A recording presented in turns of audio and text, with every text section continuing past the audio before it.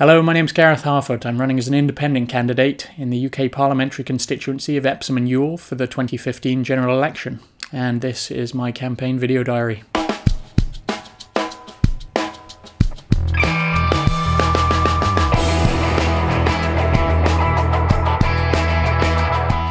So I attended that hustings the other night as an audience member, and interesting fact, that hustings is now considered by the Electoral Commission to be a promotional event. Because I wasn't invited, it promotes a particular candidate or party or disadvantages others. So yes, I attended this promotional event, and so I thought I'd make some videos on some of the topics that were brought up, which I wasn't allowed to address because I wasn't invited. Did I mention that? So I'm going to talk about foreign aid today, and I'm going to stress that all these views are my own. Not that that actually matters, because I'm not representing a party that is telling me exactly what to say or how I'm meant to think. See how that works?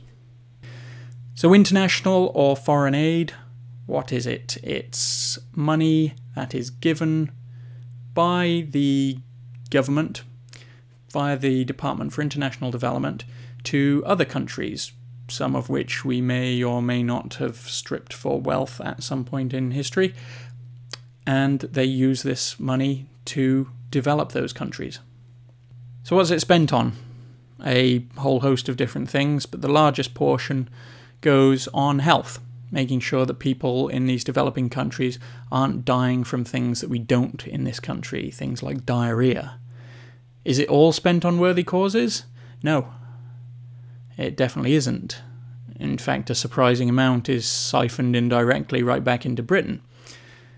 But then, not even our own budget is spent entirely on worthy causes. We have poverty in this country. We have squalor. We have hunger. This 1.4% of our budget that we spend on foreign aid makes a huge difference in the developing world. But sadly, it's not going to solve those problems in this country.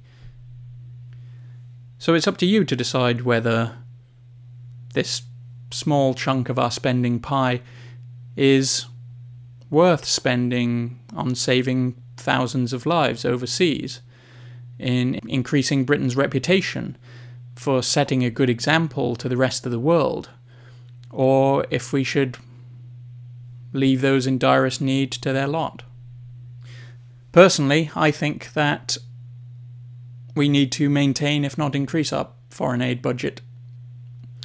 However, at the same time, we also need to look at exactly what that aid is being spent on, so that it can be used more effectively overseas.